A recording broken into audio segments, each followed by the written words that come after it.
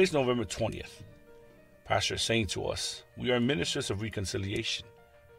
Our opening scripture comes from the book of 2 Corinthians chapter 5, verse 18. And all things are of God, who hath reconciled us to himself by Jesus Christ, and hath given to us the ministry of reconciliation.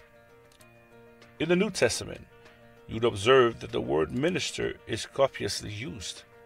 It's however important to note that there are three Greek words from which it's translated. The first one is doulos, which is like a servant or a slave. Paul sometimes called himself a doulos, a bondservant, a slave or servant of Jesus Christ. Romans chapter 1, verse 1. Then another Greek word for minister is huperetes, which refers to the office of ministry, like we find in the story of the conversion of the Apostle Paul on his way to Damascus. During that conversion, Jesus said to Paul, "For I have appeared unto thee for this purpose, to make thee a minister and a witness both of these things which thou hast seen." Acts chapter 26, verse 16. Jesus appeared to Paul and called him into an office of ministry. We also find the same word in 1 Corinthians chapter 4, verse 1. Let a man so account of us as of the ministers, huperetes, of Christ, and stewards of the mysteries of God.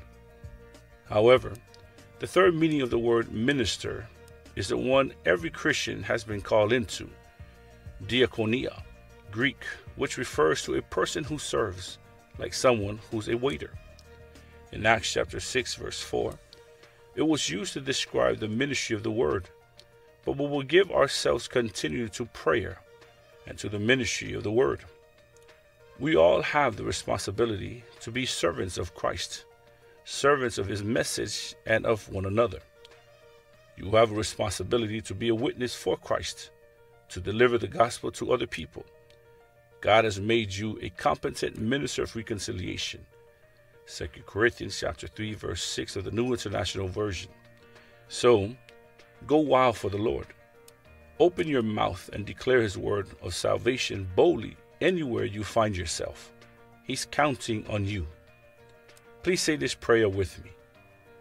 Thank you, Father, for counting me faithful and worthy to be a minister of reconciliation. I'm passionate about the gospel, and I preach it with boldness to everyone in my world, catapulting sinners from the domain of darkness into your kingdom of light. In Jesus' name, amen.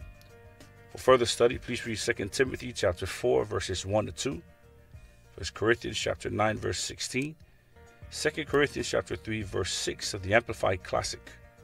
For the one-year Bible reading plan, please read James chapter 3, verses 14 to chapter 4, verses 1 to 12, and Ezekiel chapters 22 to 23. For the two-year Bible reading plan, please read 1 John chapter 5, verses 1 to 21, and Daniel chapters 5 to 6. Rhapsody of reality.